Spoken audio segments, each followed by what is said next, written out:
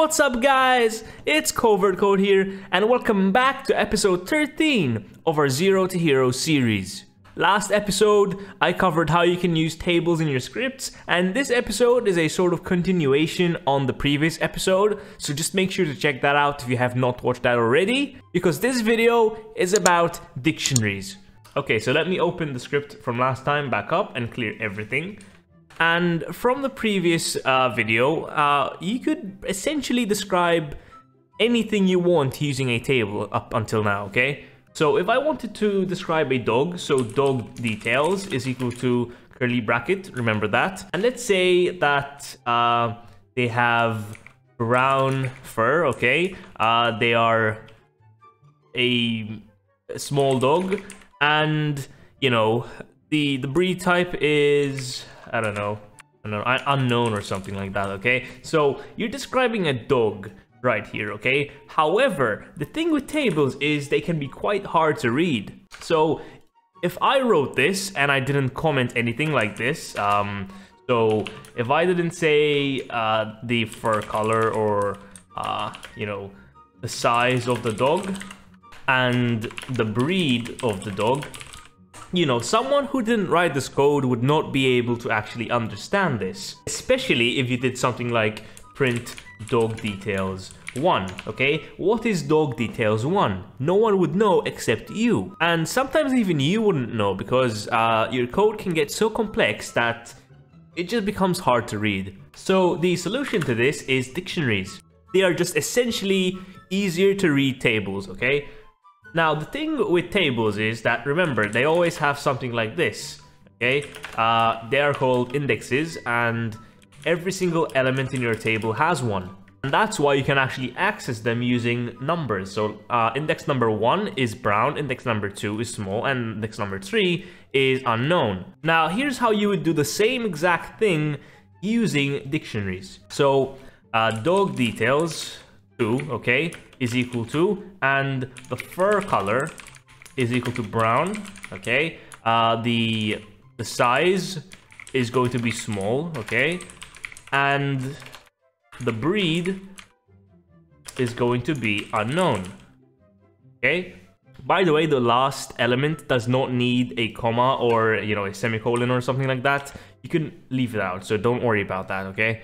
And this is how you do the same thing. Now, if I wanted to actually check index number 1, this would not work because there is no index number 1 in the dictionary like before. There are only these indexes, okay? So we just change the indexes to words we can understand. So if I wanted to print out brown, I would do print dog details, okay? For color, like this. And you can actually see how easy this is to read, because now you actually know what you're trying to access, and fur color in this case is equal to brown. So it's sort of like setting variables inside of the table itself. Yeah, pretty much. It just makes it way easier to read. It's pretty concise and you won't get confused, you know, when you're scripting. And if you want to actually check, you know, the breed, so you would do dog details breed like this, and this would actually print out.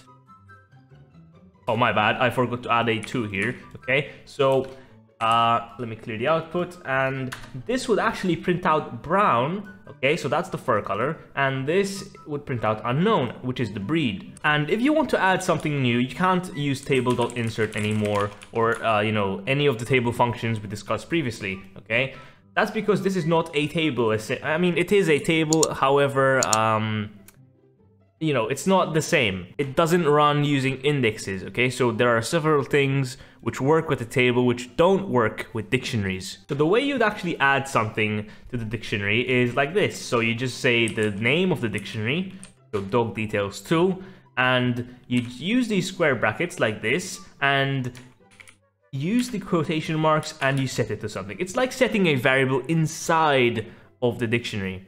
So if I want to say that dog's name is, I don't know, Rex or something. So pretty much all this does is it initializes a new element inside of the dictionary. So now imagine that we just created this, okay?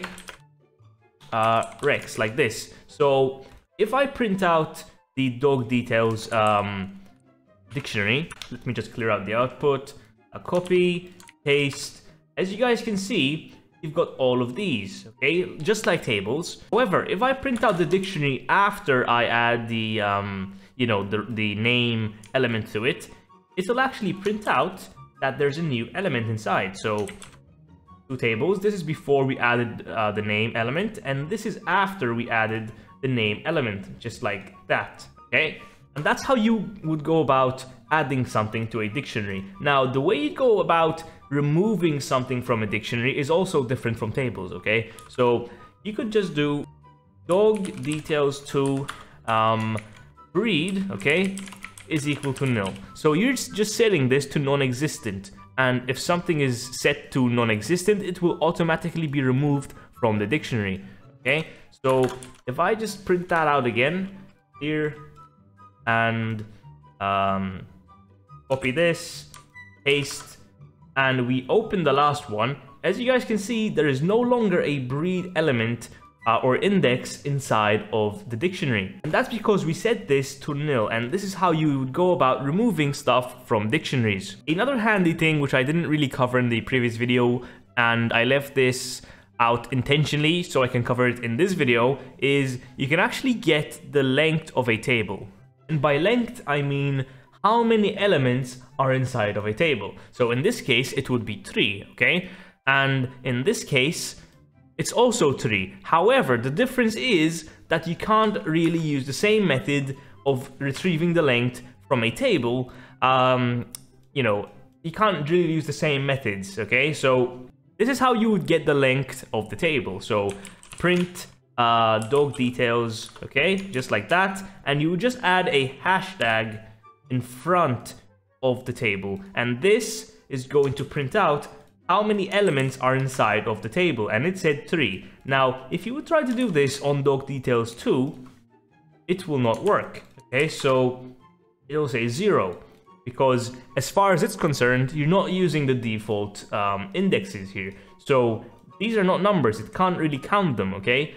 And you would have to use a manual counter. So you'd have to use a variable, so counter is equal to 0, okay? And every time you add something to the dictionary, you'd have to increment this by 1 every single time. And obviously decrease that every time you remove something. That's really the only drawback I see with dictionaries. You know, you can't really get the length, but they are very, very handy to use.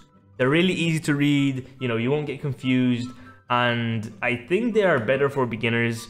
You know, tables are simpler, sort of, they have more functions, but dictionaries are just easier to read, okay? That's my take on the thing. So yeah, guys, that's pretty much all I have about dictionaries today. I would really appreciate if you guys just like the video, you know, and subscribe if you can. And please also leave comments in the comment section down below suggesting what videos I should make next. And I'll see you guys next time.